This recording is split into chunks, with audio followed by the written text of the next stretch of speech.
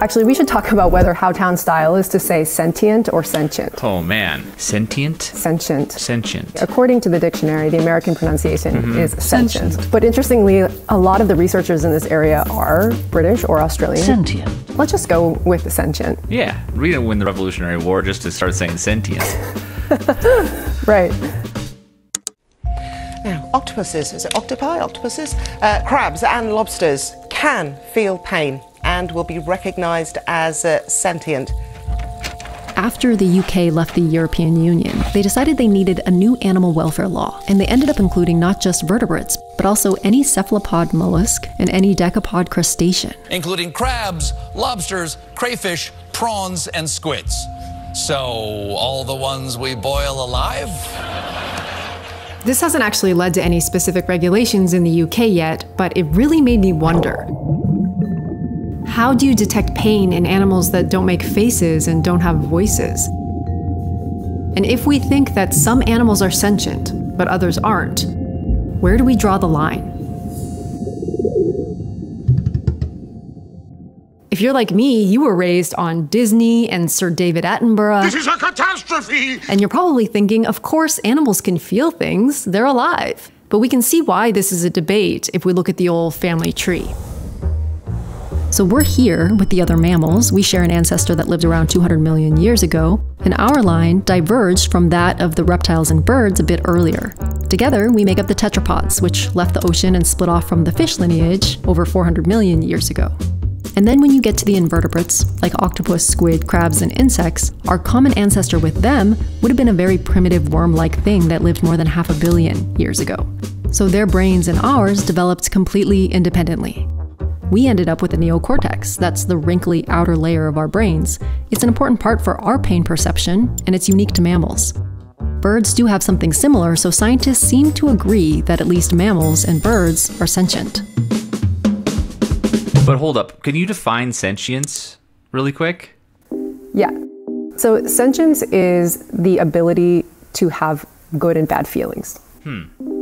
Or maybe it's better to say sentience is the ability to have good and bad experiences. That your ability to label the experience is what makes you sentient? It's your ability to have the experience.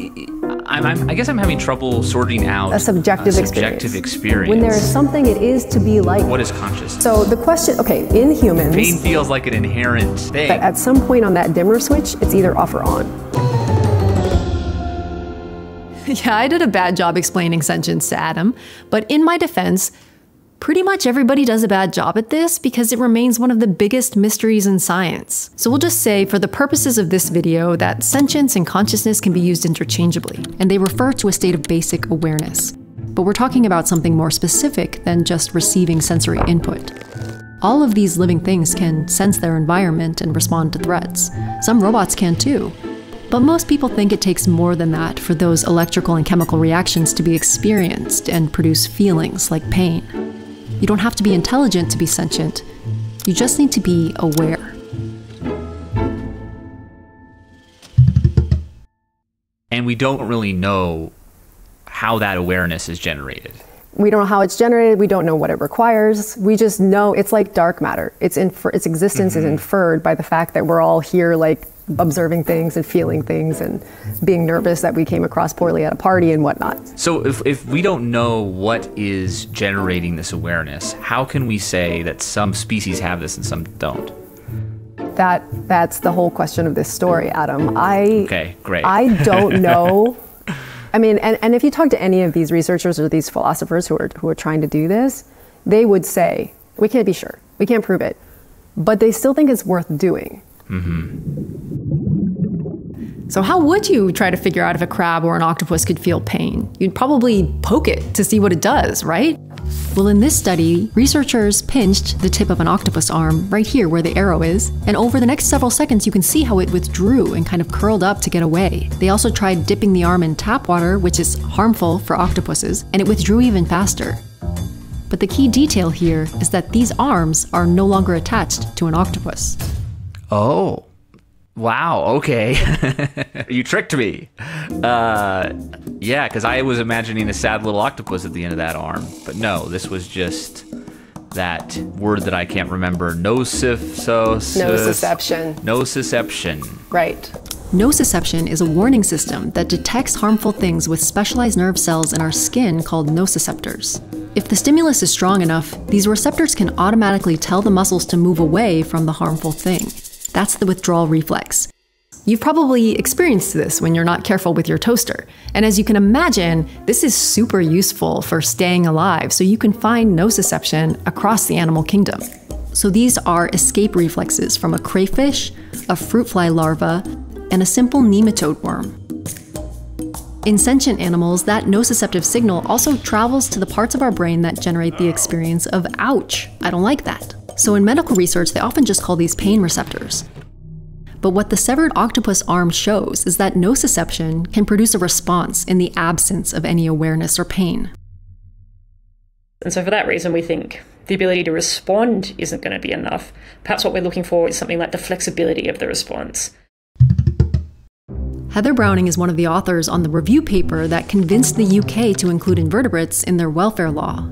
If the goal is to distinguish reflex behaviors from a pain response, what is the best way of going about doing that? Yeah, I mean, so obviously there's difficulties because no one really agrees on whether you have control for enough things. But I guess, the kinds of things that you're looking for is perhaps new situations that the animal hasn't experienced before, so that it hasn't developed sort of a simple reflex response, or just where the responses that you're seeing are flexible and relatively complex. One of the key studies cited in their review involved a very small octopus, maybe 8 or 10 centimeters with its arms out. And they were placed in this special tank that had been wallpapered with spots and stripes. So first they just wanted to see which side of the tank it preferred, and this cool octopus tracking system logged the time it spent in each chamber. Then the researcher injected some of the octopuses in the arm with some acetic acid. This is basically a diluted vinegar. And she told me this might feel like getting lemon juice in a paper cut.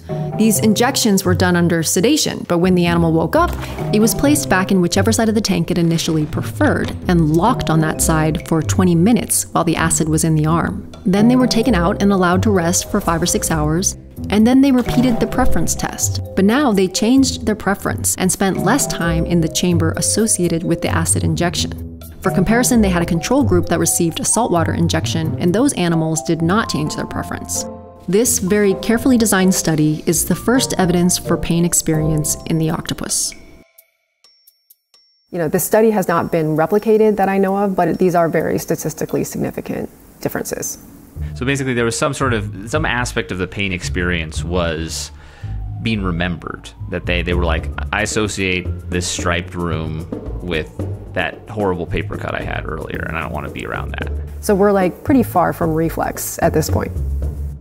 What Browning's team did is they came up with 8 criteria. These are sort of tests for sentience based on anatomy and behavior.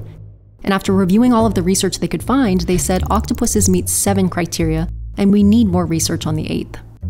What we can hope to do is gather a body of evidence, so not just to give any one test or any one indicator, but a body of evidence across a whole different range of things that should raise the probability of the sentience explanation, that should make that just the better explanation for what we're observing than the skeptical explanation would be. Crabs satisfied at least 5 criteria based on studies showing that they can learn to avoid an area where they received an electric shock, and that they will hold an injured claw close to their body and guard it with their other limb. And as a result, the report recommended that octopus crabs and their close relatives be regarded as sentient for the purposes of UK law. Okay, but here's the unsatisfying reality of it all. If you eavesdrop on the conversations between researchers in these fields, you'll find that there's no consensus on whether these are good criteria for sentience. Some have said that under this framework, a simple nematode worm could qualify for protection because they're capable of some basic learning and flexibility. And it's hard to imagine that they're sentient with just 300 neurons, although who knows? And then there are some who still want to set the bar much higher, and they claim that a neocortex is required to feel pain. The problem with that is evolution offers plenty of examples of similar functions arising in different ways. So we process our vision with our neocortex, but we know lots of invertebrates can definitely see. Sentience could be like that. And that's what we may be learning from the octopus.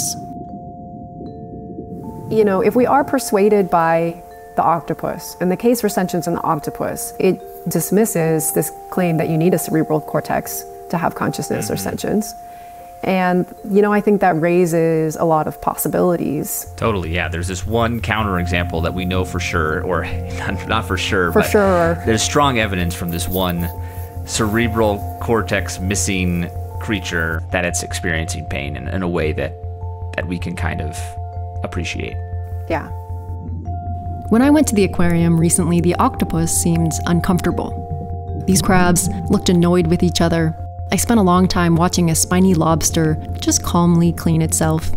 It's easy to imagine that these animals are experiencing their lives, but it's really hard to prove. And if you want to get technical about it, we can't prove that any animal or any human actually feels pain. All we can do is ask them how they feel. And it's just hard to figure out a way to pose that question to a shrimp. In the meantime, we use these animals every day in research labs and aquariums, but mostly in restaurants and kitchens. And there are only a handful of countries that regulate how the food industry treats invertebrates. Same goes for fish. In the US, it's mammals like cows and pigs that need to be stunned so that they're not awake when they're slaughtered. And that's not because science proved that pigs are sentient. They get the benefit of the doubt. And while researchers will keep trying to understand the mechanisms of sentience, the UK has taken this small step to extend that benefit of the doubt to the other side of the family tree. Hey, thank you for watching this video. If you're new here, HOWTOWN is a channel that investigates where facts come from. It's something that Adam and I started on our own independently, and to help keep it going, we've set up a Patreon page where we're providing bonus videos and conversations for supporters of this project. This week we'll be talking about insect sentience. So when it comes to insect pain, there has been this idea for a long time that they just don't react to injuries in the way that we would expect a sentient animal to. But I recently received a video from a researcher that is challenging this idea, and she was studying bumblebees.